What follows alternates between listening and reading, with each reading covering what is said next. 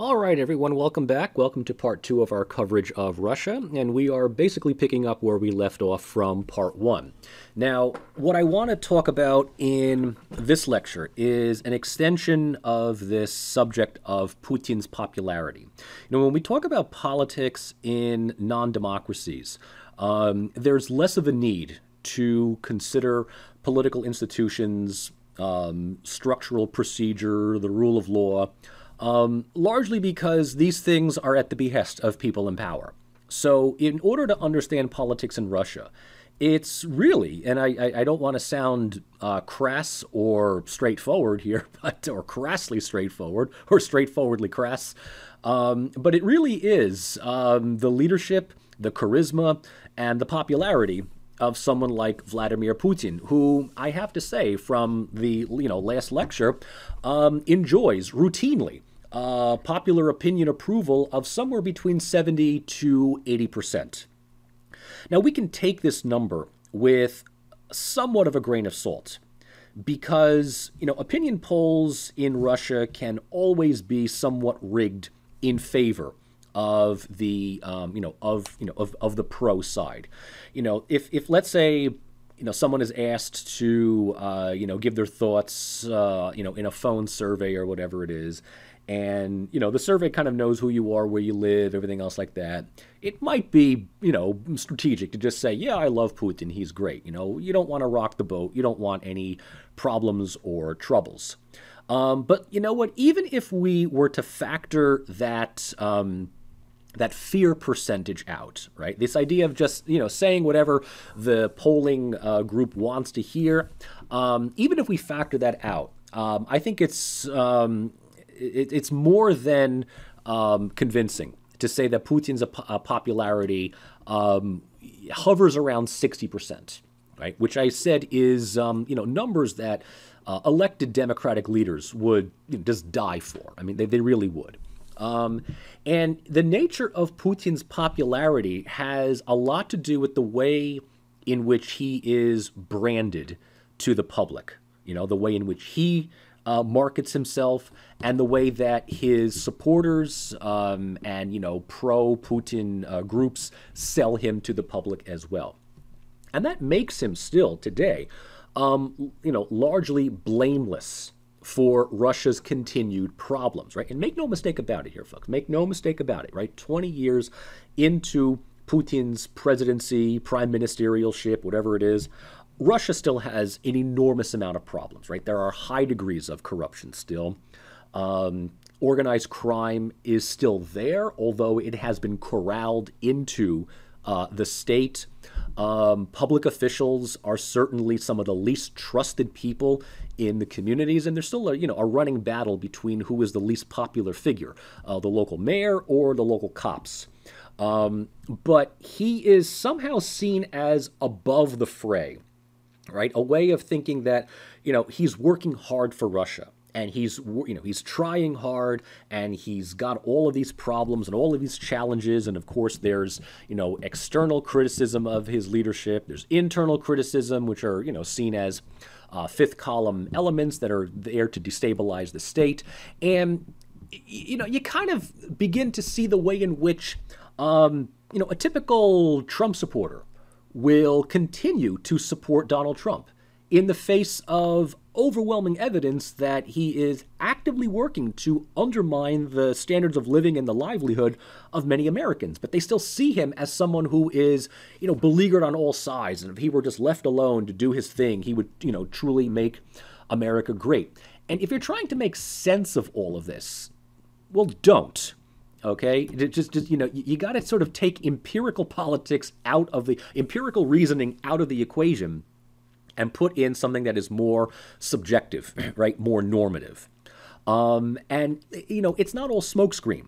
I mean, Putin has, produced, a clear track record of rooting out corruption, eliminating, the most egregious patterns of greed from economic oligarchs, targeting enemies within the country, right? One of his big things that he was able to do early on in his presidency was reversing Russia's misfortune in Chechnya. And, within about 5 years or so, the terrorist movement that basically broke Chechnya away from the country was reabsorbed back in. So, these displays of military power and bringing law and order to places where, lawlessness reigns certainly plays into, his persona. And again, if you compare him to the ineptitude of Boris Yeltsin, suddenly the public sees him as, the sheriff that comes to town that is going to clean up the mess. Finishing, off of this whole Chechen terrorist thing was really a combination of two things. One, yes, the military was reorganized, re-equipped, retrained, and certainly crushing the separatists, the terrorists within Chechnya, increased morale within the Russian army. But there's something else at foot here. If Putin was really going to root out corruption and jail all of these oligarchs and all of these warlords and everything else like that, yeah, he'd be a paragon of virtue. But what he ends up doing, more than anything else, is he operates in the same way as, let's say, the FBI targets elements of the organized criminal syndicate by going after, second and third rank mafioso and sort of offering them some form of protection, some form of immunity if they turn on their bosses. Right? So this is kind of what Putin does, is that what opposition he can't jail or eliminate, he'll just simply outwardly buy. And when it comes to Chechnya, yes, the separatists were crushed, but Chechnya today is under the quasi-independent leadership of a man by the name of Ramzi Kadyrov. Now this guy, Ramzi Kadyrov, was bought by Putin, right? His loyalty was bought and it is annually renewed, okay? So this is a guy that isn't necessarily the main Bond villain, but is the one that spends about 20 minutes fighting James Bond before the Bond villain comes. Like, this guy is criminally insane, okay? He has blood on his hands by literally killing people. He runs Chechnya like his own personal fiefdom.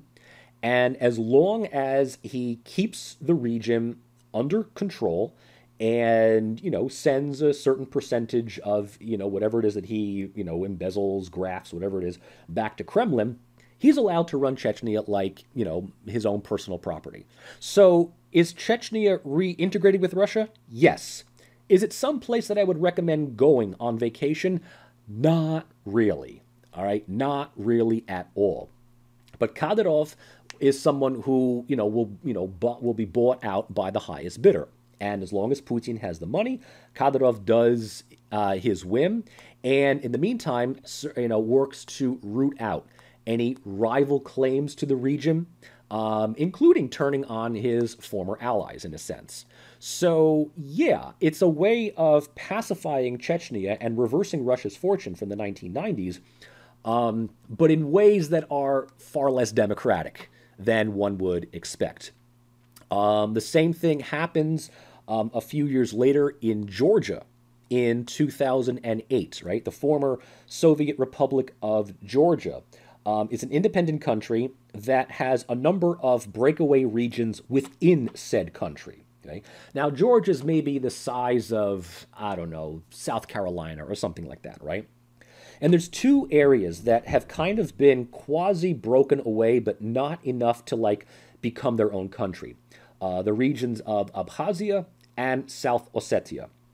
Now, throughout much of the 90s and early 2000s, both of these regions were within Georgia, operated under Georgian law, but were kind of always hinting, threatening at separatism. And I kid you not, this is exactly what happened. During the opening ceremonies of the 2008 Olympics in Beijing, while all eyes were on China, literally the opening ceremonies, the Georgian government decides that it is going to use this opportunity to mobilize its military and try to reclaim control over these two regions, Abkhazia and South Ossetia, by force if need be, and reintegrate it within the country.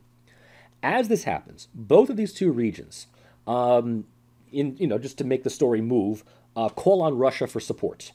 Now, Russia has been somewhat supporting them in their separatist endeavors, but Russia never really outwardly, intervened on their behalf. But Russia is kind of keeping them as bargaining chips.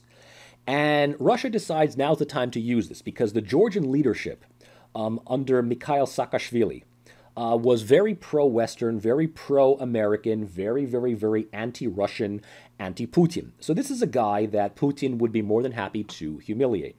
So, Ossetia and Abkhazia call on Russian support. The Russian military responds and intervenes, invades these two regions that border between Georgia and Russia, push back the Georgian military, and effectively occupy both regions.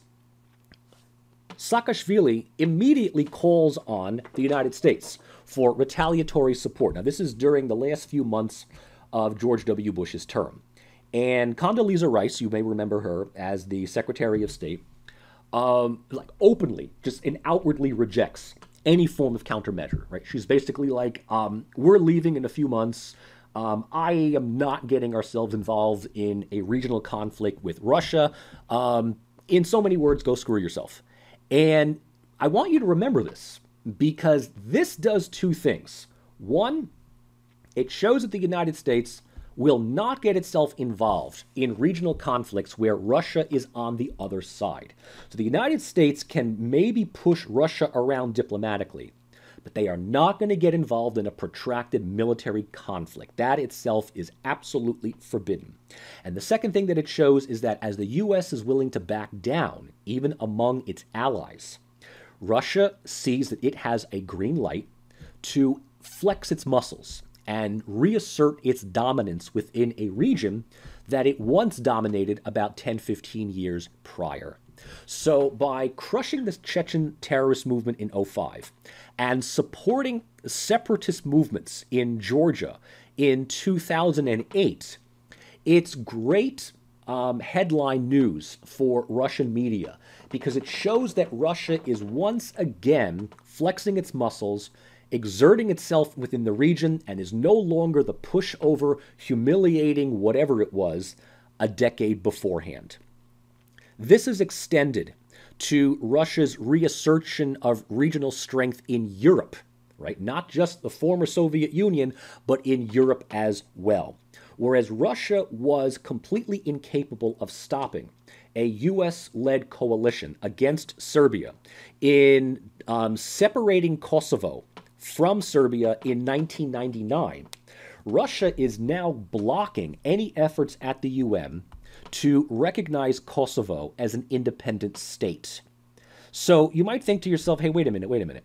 Russia just violated another country's sovereignty by supporting the breakaway regions of Abkhazia and Ossetia. And yet they are supporting Serbia's territorial integrity over Kosovo. So why this and not that in a different scenario? And the reason is very simple. Russia is engaged in good old-fashioned power politics. And the reason why it's doing so is because it calls out America's bluff, because it shows that the United States is engaged in power politics as well. So whereas the United States supports the independence of Kosovo from Serbia in 1999, now Kosovo declares independence in February of 2008. Okay? Russia is opposed to this. Serbia is opposed to this. China is opposed to this. But the United States still feels that this is a fait accompli and that it's just simply a matter of time before the opposition just rolls over and cannot withstand U.S. diplomatic pressure. Until a few months later, and we're talking about August 2008, when Russia not only intervenes in Georgia, but then chooses to recognize the independence of these two breakaway movements, Abkhazia and South Ossetia. Again, not because Russia is being hypocritical, but because they're waiting for the angry reply from the State Department. Now, mind you, this is already close to, Barack Obama's term. I forget exactly when this is, but America is saying to Russia, hey, you can't do that. You are violating Georgia's sovereignty. You are literally taking territory away from a country, while Putin turns around and says, Oh, so it's okay if you can do that to Serbia, and you can scoff us for opposing this, but now all of a sudden you play the moral card and oppose Georgia's? Who's being the bigger idiot now? And the United States has no response to this. The United States still supports Georgia's territorial integrity, but supports Serbia's territorial disintegration. So it's not really a way of diminishing U.S. foreign policy as it is just pointing out the hypocrisy of it. And when Russia begins to start sounding like the bigger defender of international law than the United States, then you know that you're doing something wrong. Now, you jump a couple of years later to Russia's annexation of Crimea, and this is another, clear violation of another country's sovereignty. But again, the United States will not respond. Ukraine is not worth militarily defending, and Russia knows this. So they're playing these moves a little bit here and there and where the former Soviet Union went, testing America's resolve to see what are you going to do about it. And America is not going to do anything about it. Georgia is not worth going to war with Russia over. Ukraine is not worth going to war with Russia over. And so they know that they can flex their muscles in their own neighborhood. This, again, adds to Putin's popularity as someone who can stand up to American aggressive foreign policy. And then when you add to that the establishment of this so-called Eurasian Union, which is kind of like Russia's answer to the European Union, but includes a number of former Soviet republics, as well as China, Mongolia, maybe even India as an economic free trade zone, you also begin to see that it's not just the European Union that can play with, economic free trade and communication, but the Eurasian Union is much more openly committed to just simply economic free trade.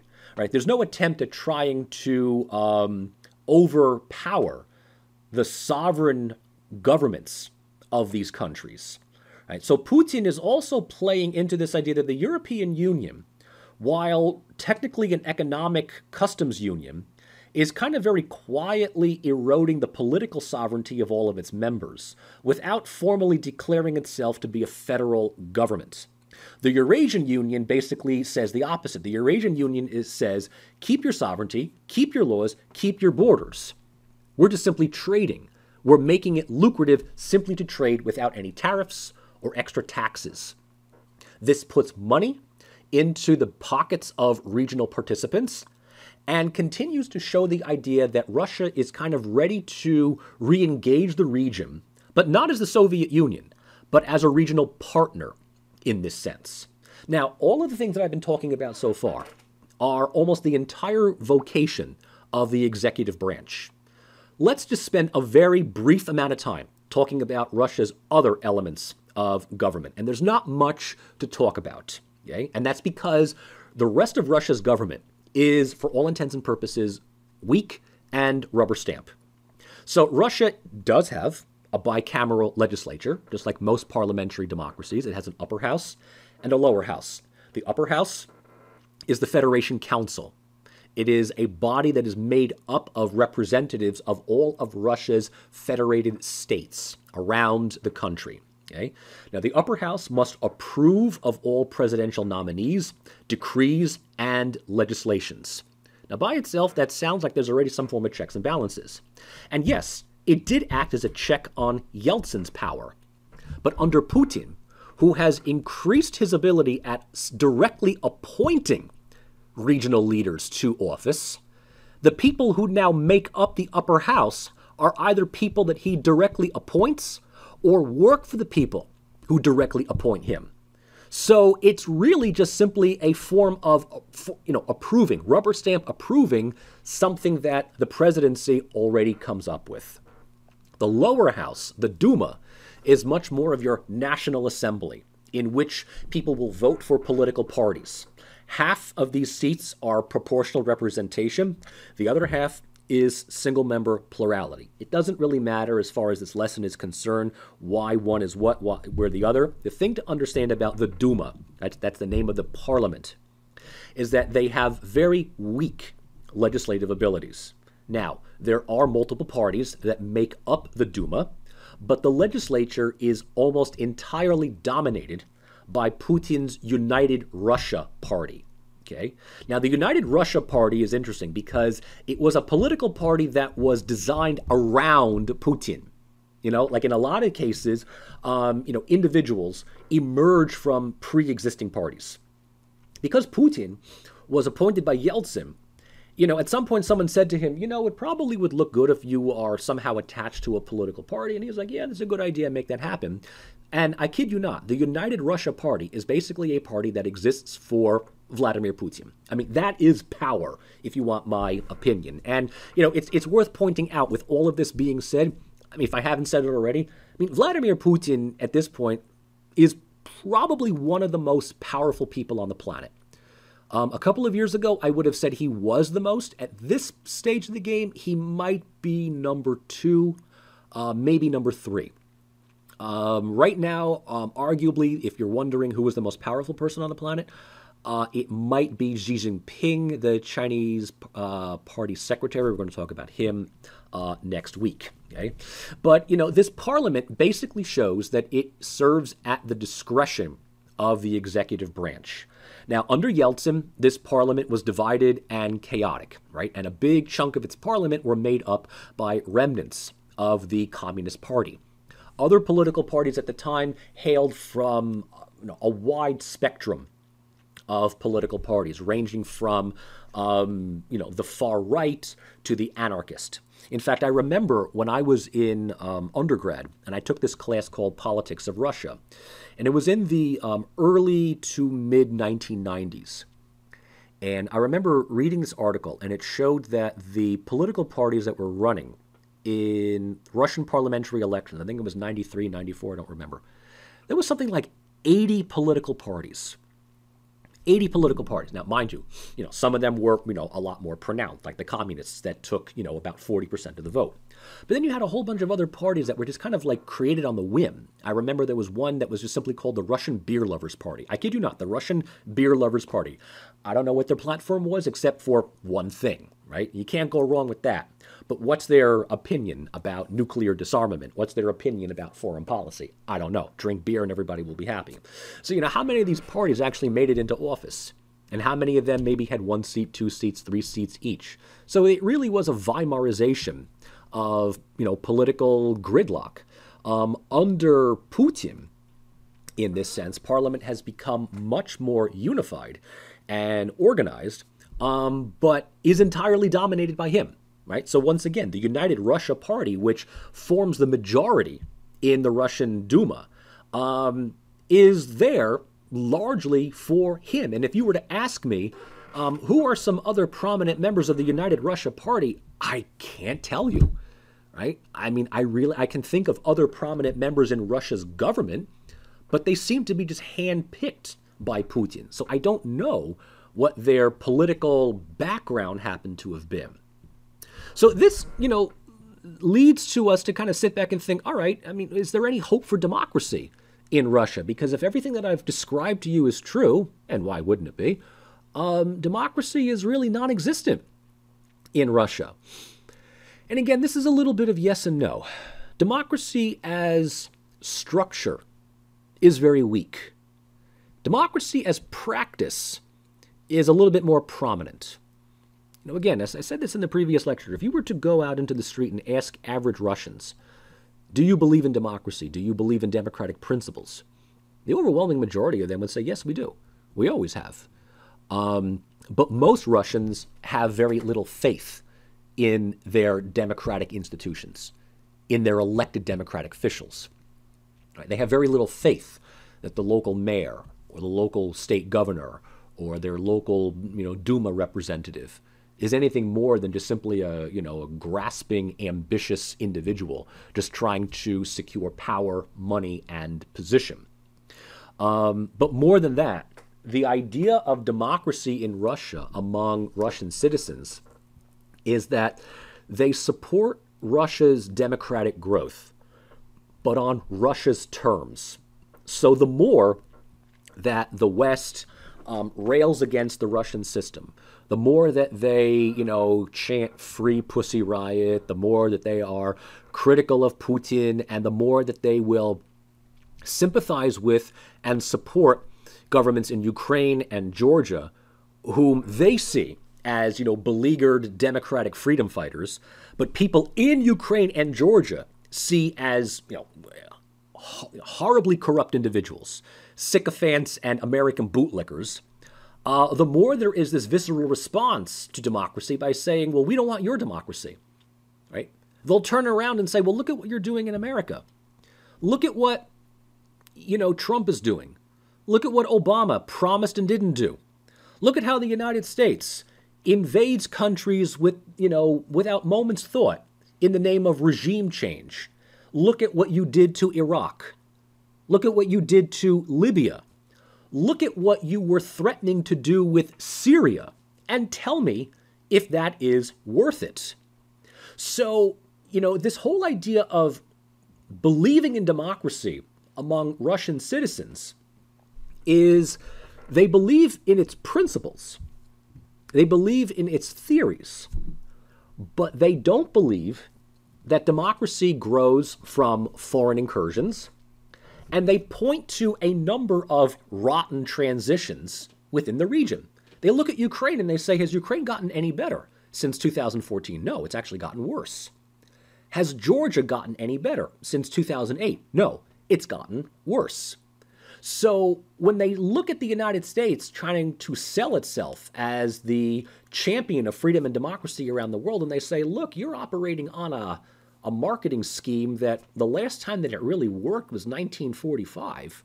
Who wants to buy your product? Not me, right? So Putin may be authoritative. And yeah, he might be harsh and Spartan, and he might act like a czar.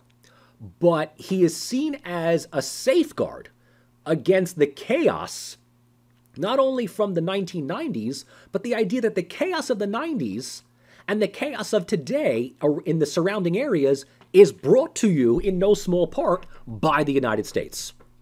So then what exactly do we call Russia, right? Because we can't call it a liberal democracy, right? It's not a liberal democracy.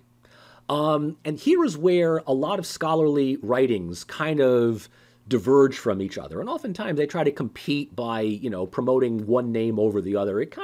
There's a lot of things that are overlapping. But, a lot of writings kind of look at Russia as a delegative democracy, right? A delegative democracy in which, the president at the top wins an election that is generally free and fair, kind of B- C+. But this president then governs as the sole authority through police and military. So it's almost like an electoral dictatorship, right? People run for office, the public votes for a paternalistic, authoritative figure, and in turn, they rule by decree, right? And any second-tier levels of government activity, they all function to curry favor from this president. So it's like electoral patronage. That's maybe not bad, but that's more of a criticism than what actually happens in Russia. So maybe we can be a little bit more academically neutral and call Russia a managed democracy. It still has this, top-down, authoritative quality to it, but the country kind of looks like a democracy. You read the Constitution, and it seems like it's a democracy. But you spend some time there, and you realize that the formal trappings are preserved, and they're there, but they're really like House of Lords display purposes only, and all the power is controlled by the presidency. So it might even be like an illusory democracy. That's not bad either. But we maybe should opt for what Putin calls Russia, or at least what his own inner circle labels it to be. And this is the concept of sovereign democracy. Okay? Sovereign democracy. It's probably the most complicated thing to take out of these two lectures this week. But like fascism, it needs to be described rather than defined.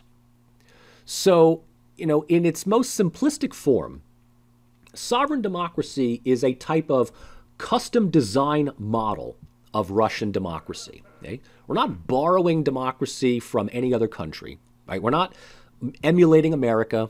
We're not mimicking Germany. We're not going up on Wikipedia to figure out what democracy really is, because we don't know what it's going to be for Russia. But we're working on it, and we're trying to build it right now. We begin with the premise that Putin said, that I had mentioned last lecture, that the worst thing to ever happen to Russia was the collapse of the Soviet Union. And it's not because he's an old Marxist nostalgic, but the collapse of the Soviet Union meant the collapse of law, order, stability, institutions, direction, okay, without any real preparation, right? So it's not like you have this ready-made government that you can INC when the British leave India. But, Putin has gone on record multiple times to say that Russia was just not ready for democracy when the Soviet Union fell. Other countries might have been, but the country prematurely collapsed. And large parts of the country woke up the next morning to realize, oh shit, we're not the Soviet Union anymore. What the hell? So this unpreparedness spiraled the country and the region into chaos and decay. And all one has to do is point to just the chronic level of mismanagement of Russia in the 1990s. So when Putin steps in, right, and he's going to be, the sheriff that's going to clean up the town, this idea of sovereign democracy is that the state must restore its sovereignty first and build democracy second.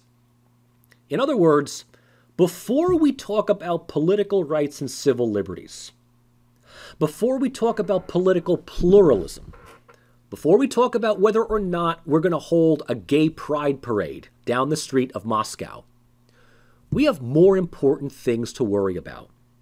We need to shore up the structural cohesion of the state. We need to stabilize its economy. We need to pacify unruly regions.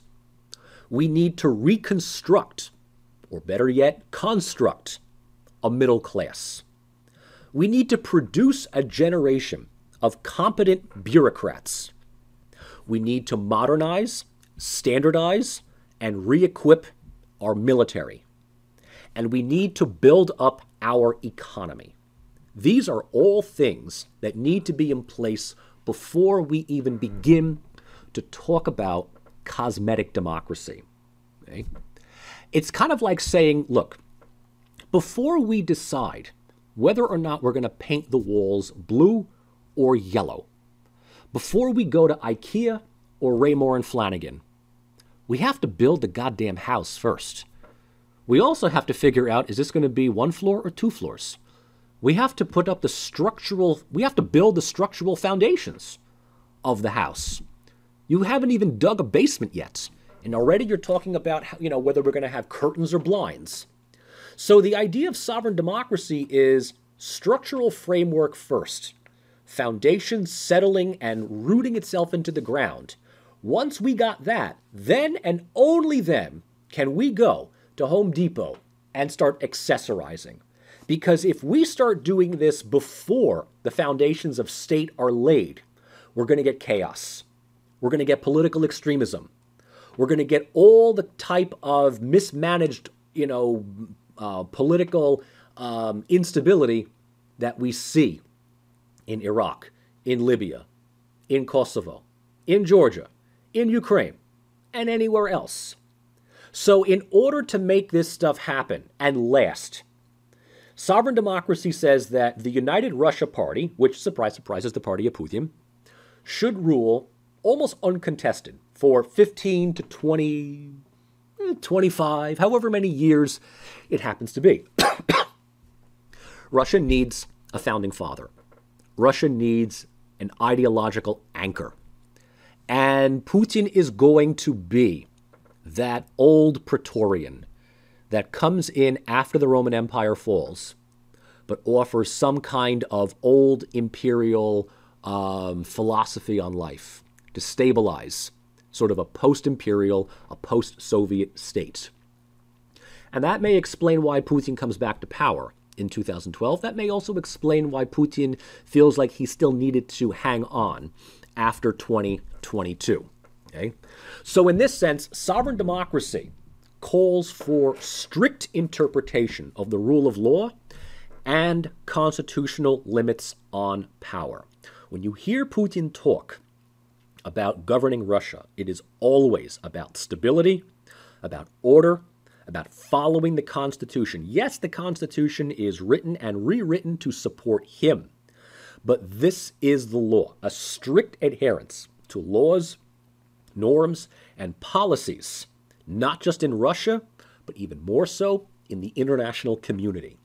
And that means if Russia is going to be the one supporting Serbian and Syrian sovereignty, if we're too late to defend Serbia from NATO's intervention, but we can prevent Kosovo from getting into the UN. In fact, we can actually work to undermine Kosovo's quasi-legal, incredibly controversial independence in the name of international law. Because you can't just simply go in and tear a country apart here, there, everywhere.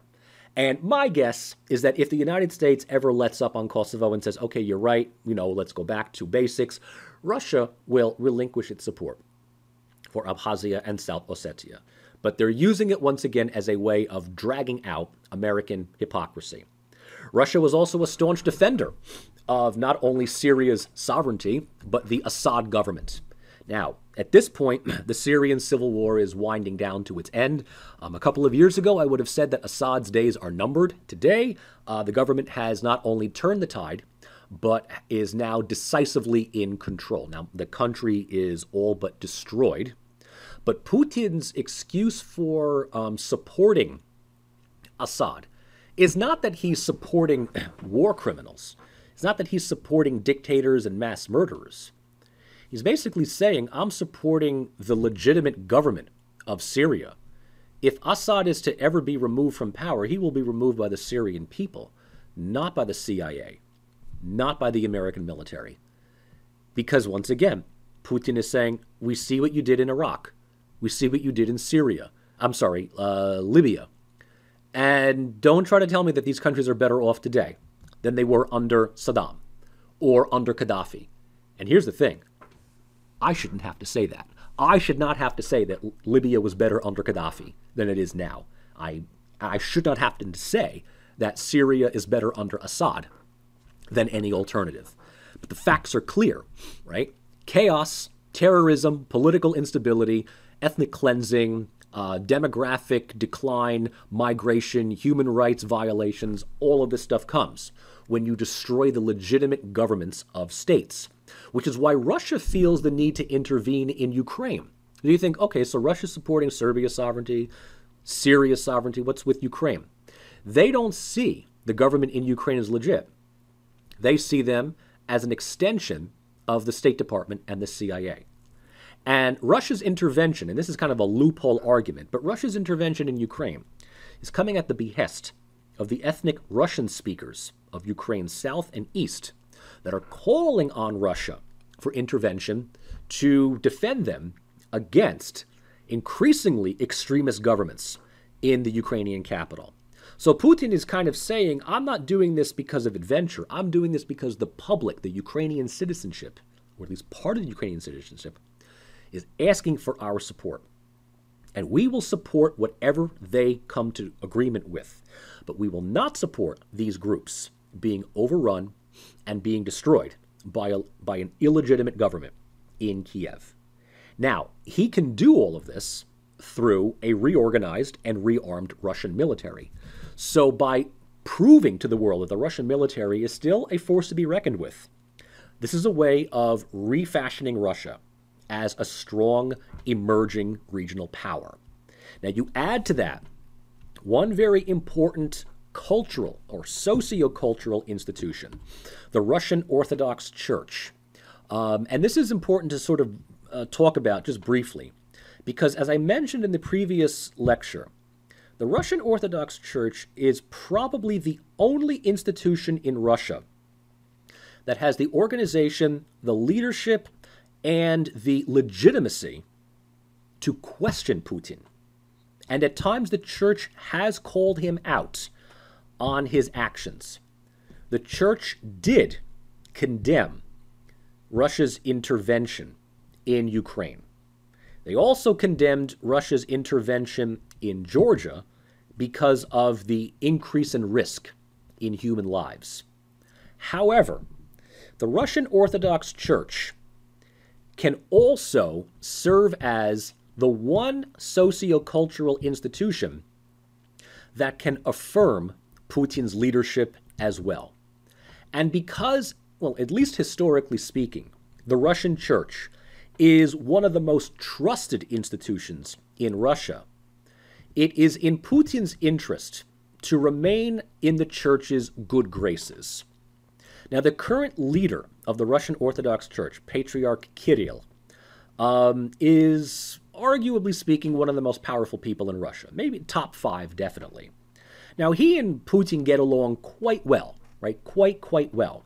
And I think that there is this understanding of mutual respect between the two. This cooperative relationship has certainly worked. But Putin needs the Church just as much as the Church needs Putin.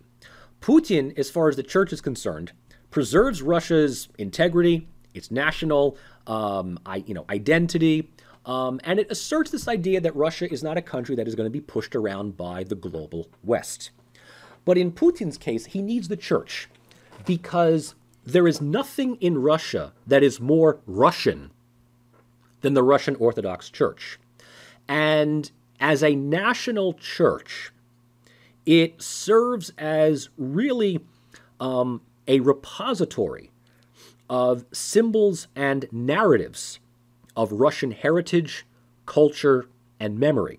Right? Very similar to, let's say, the Greek Orthodox Church, the Serbian Orthodox Church, or the Catholic churches in Poland and Ireland, right? So it's like, it's not just a religious organization, but it's a socio-cultural organization that even among, the non-religious, the non-attendees, they have to view these churches as critical to preserving and eventually developing a certain national identity, right? So, you take Ireland, for instance, right? It is difficult, if not impossible, to view Irish history without the Irish Catholic Church involved. It is difficult, if not impossible, to view the Catholic Church in Poland as a way of resisting both German and Russian influence over the centuries. And, as far as Russia's concerned, the Russian Orthodox Church is really one of the only institutions that survived communism. Like, everything else was largely destroyed. And trust me, the communist government tried multiple times to destroy the Russian Church before they decided to tacitly compromise with it. So if the Russian Church can survive Stalin, better yet, if the Russian Church can survive both Stalin and Hitler and World War II, they can survive a lot of things. So the Russian Church ain't going anywhere. And because it is much more of a national conservative institution than liberal progressive, it suits Putin's interest to work with the Russian Church in that sense, right? So as I said, national churches have this dual role of spiritual as well as cultural factors for a people, right? So just once again, if you didn't write this down, right, national churches serve as the repository for symbols of collective identity and narratives of collective memory. And in that sense, they function as a state in the absence of formal state institutions.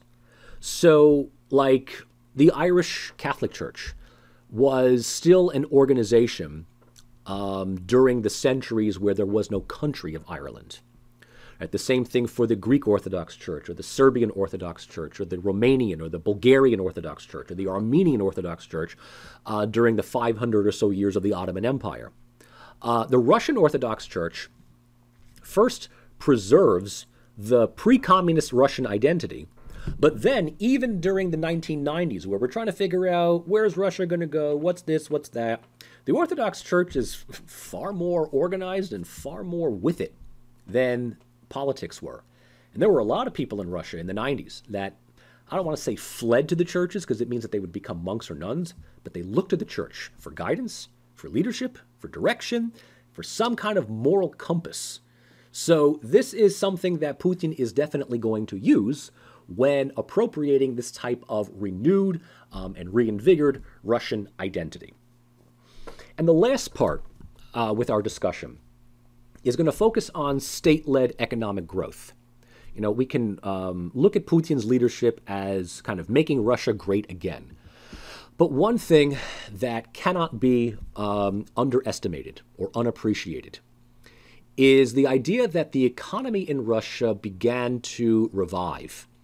And in the 2000s, especially after 9/11 and the war on terror, the price of gas, the price of oil just went up.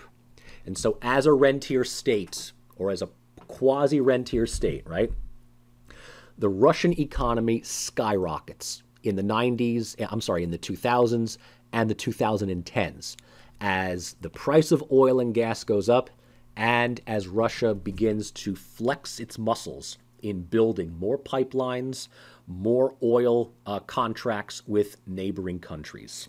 Okay? And this is a strong indicator of economic growth that is attributed to Putin's economic acumen. There's another thing to take into account here, folks. When the economy is doing good, the person who's at the front gets all the credit. Sometimes they don't have to do anything at all. And when the economy is bad, who do we blame? The captain goes down with his ship or gets praised. So whereas the Russian economy was kind of sputtering and fluttering in the 1990s and, Yeltsin was given the blame for it, the economy begins to rebound. Putin is given all the credit, right? And you look, if this coronavirus was not the case, the Dow, effectively increased by, 5,000, 6,000, 7,000 points. I mean, at one point we were close to 30,000. Trump is taking all the credit. Everybody's saying Trump's making us money, whatever it is, right? Let's see where this economy is by November. I still think that Trump's going to get reelected if Biden is foisted on us, but that's a different story. But, when Putin is, kind of reasserting Russia's greatness, the economy is also reinforcing his legitimacy.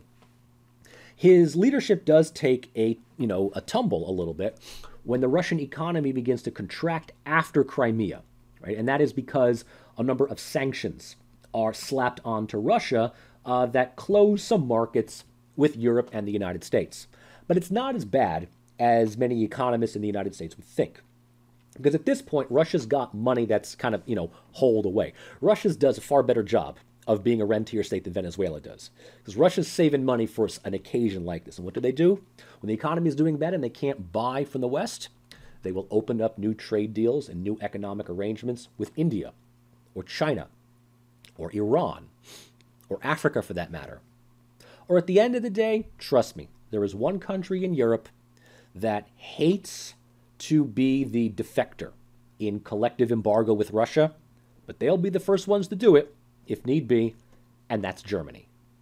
So, a good way of looking at this, and this map is a little outdated, but it gets the point across. When we talk about Russia's economy relying on oil and natural gas, we have to look at Russia's pipeline network. And the pipelines that you see here are maybe at best 20%. Right? These are the big ones.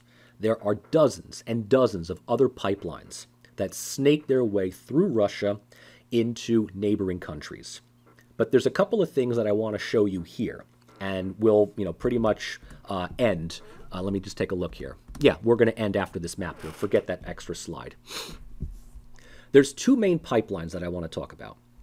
You have what's called North Stream and South Stream. Okay. Now, there's a thing to understand here. The pipelines that carry oil and natural gas, their goal here is to reach Central Europe, the big economies. So you got Germany, you got Austria, you got Italy, you got France, you got Great Britain. These countries depend on Russia for their gas. Some of them are supplied by 80, 90% of Russian gas.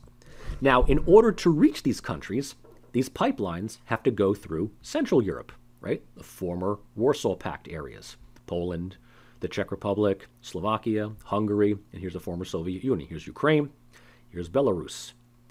Now, what Russia does to get these pipelines to reach Central Europe is that they have the money, they have the diplomatic clout, and they have the leverage to buy out any domestic oil and energy company in Russia, in these countries, to which they receive at the minimum 51% of all shares. So in so many words, Russia buys out the competition, right? And with the idea of you don't have to worry about maintaining your nascent little, pathetic energy companies in the face of our, vast amounts of resources, right? You just connect with our pipelines, we'll take care of the rest. You either, you pay us a monthly or an annual rent and we'll just supply the gas. We take care of everything. But in order to have the gas reach here, a lot of these countries have to pay Russian rates. And whenever there is a problem, especially in Ukraine, they feel that they are somehow held economic hostage by Russia. Because you've got people on this end of the pipeline that are constantly telling people here and here, hey, cut the crap, I want my gas. Because if Ukraine decides that they are somehow shortchanged or there's a problem with politics or Crimea or whatever it happens to be, Ukraine can always refuse to pay. Right? I'm not paying for your gas. I am shutting off the valves, whatever it happens to be. I am protesting. Russia anticipates this, and in many cases they don't even care. And why is that? Very simple. If Ukraine or Belarus or any of these countries refuse to pay their monthly or annual bill, Russia does what any energy company does. Okay, I'm just going to shut off the power, close off the valve. And all they got to do is wait. Russia doesn't care. You want to know why? Because if the valve is cut off at Ukraine, guess who also doesn't get any gas? Poland, Slovakia, Austria, and here's where it gets interesting, Germany or Italy. All Russia has to do is wait a couple of days. There'll be a phone call coming in from a very irate and angry German going, where's the gas? And Russia's like, I'm sorry, Ukraine no pay gas. What do you want? Germany gets on the horn, tells Ukraine to basically cut the crap. Whatever problems you have, we're going to work through, but I want my gas. Remember, Germans don't like the cold, especially the Russian cold. So the idea is that what Russia does is Russia has more economic leverage over this area than they did during the Cold War. You don't have to occupy this area with the Red Army. You can just simply buy out the energy. And because some of these lines are dotted rather than straight, it gives you this impression that Russia will build more and more of these to extend its leverage, influence, and control. Now, Nord Stream has been completed, and the whole goal of Nord Stream here is to just add one more pipeline that is directly going to Germany, just to increase Germany's dependency on Russian gas. But take a look also at the countries that it bypasses, right? This is Lithuania, Latvia, and Estonia, former members of the Soviet Union that are vehemently anti-Russian, anti-Soviet, anti-communist. We're in Europe, screw you, blah, blah, blah. Putin's like, great, I don't care, do whatever you want, but I hope you have enough wood to keep you warm, I hope you have enough oil reserves, because trust me, at some point you're going to need us. And when you do, call us, because we are extending our influence here in Europe, so Europe is not going to get rid of us at all. The one that was halted, and this is an interesting one, is South Stream. Okay? Now, the original idea of South Stream was to kind of do to Europe what Nord Stream did. But in this case, what South Stream does is it, leaves here from Russia, goes under the Black Sea, and it stops here in Bulgaria. And what this does is it tries to reintroduce or reassert Russia's influence in the one remaining region of Europe that is still kind of up for grabs, and that's the Balkans. So it will go through Bulgaria, and by the way, these countries in green are members of the European Union. These are not. So Russia is going to have its pipeline go from Varna through to the Bulgarian city of Plevin. There, South Stream divides into South Stream 1 and South Stream 2. Goes down through Bulgaria, into Greece, screw you Macedonia, screw you Albania, I don't care, into Greece, across the Adriatic and into Italy. The north one is going to go up through Bulgaria, into Serbia, screw you Croatia, into Hungary, and then back and divide even further into Austria, Slovenia, and then Austria again. What this does is it aims to basically bring Bulgaria, Greece, Serbia, Hungary, Slovenia, and Italy into greater dependency on Russia. Okay? Now, South Stream was halted when the pipeline was about to reach Bulgaria. Bulgaria was told by the European Union, do not accept this deal, do not accept Russian blackmail. So Bulgaria says, we don't want it. Okay? Now, Putin is not one to get angry. Putin's like, okay, no problem. In fact, he was at a press conference about a year or two ago in Turkey. And he was talking with the Turkish president, Recep Erdogan. And a journalist had said to him, what are you going to do now that South Stream is halted at Bulgaria? And he may have had this already planned, but he's like, well, I guess I could always, instead of building it through the Black Sea into Bulgaria, I guess I could just extend it here and into Turkey. And then he turns to Erdogan and says, what do you think? You want to do that? And Erdogan's like, yeah, sure, why not? So the idea of a new South Stream would be to bypass Bulgaria altogether, build a pipeline that is happening already, across the straits, and stop at the Greek border. Just literally stop. Now, Greece, as you know, is in economic dire straits. And the pressure among Greek nationalists, conservatives, and others to continue that pipeline through Greece is going to put enormous pressure on any government in Greece. So the idea is, hey, Bulgaria, you don't want it? No problem. I'll just bypass you as well. We'll go through Greece, and at that point, hey, Serbia, you said you wanted it? Awesome. Well, we're going to, at some point, extend this pipeline to Serbia. Macedonia, you want in? Bulgaria, you sure you don't want in, or whatever it is? They're already building the pipeline in Serbia. So the idea is that we're going to just do it anyway, but now we've got Turkey's approval as well. Does the EU have the leverage to counter that? Does the EU have any economic alternatives? The answer is currently no.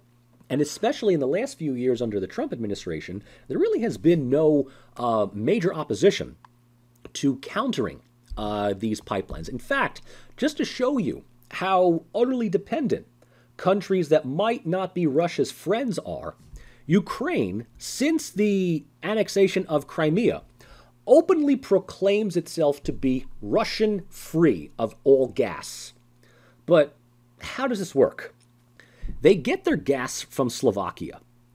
Okay, Slovakia is a little country right here. I can't imagine that Slovakia is a big competitor with Russia. No. The pipelines continue to go through Ukraine. But there's no spigot. It goes through Ukraine without anybody tapping them.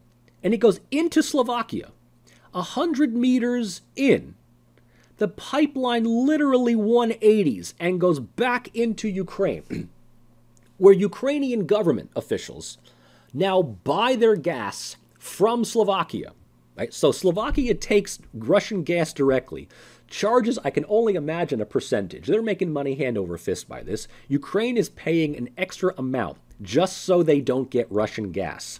What does Russia care? We don't care at all. Slovakia is living it up. Ukraine can say that they are Russian gas free, but nobody can see this. Now everybody can see this. I'm sorry. All right, so that basically gives us to where we are today with Russia, right? And we can certainly talk a lot about Russia online in discussion forums. We can talk about Russia, in Zoom chats, right? There's a lot of stuff to really do here, but this kind of brings us to, really up to the present period. And, the following week, we will look at a true authoritarian state, China. But I hope that you have, understood all of this. And I hope that you have kind of processed that it's more than just simply memorizing Russian politics, but figuring out why things operate the way that they do. So make certain that you've got all of this down. If you want to speak with me in any way to make certain that you understand this, I am available whenever. But let's move forward into our final case study and start thinking about your writing assignment that is due at the end of the semester. You know, I haven't gotten any indication from the university as to whether we are extending the grading period or moving to pass-fail. I don't know. So some of you I am in touch with. Others, I wonder where you are. I hope you're well. I really hope that I do. But give me some signal that you are alive. But anyway, stay tuned.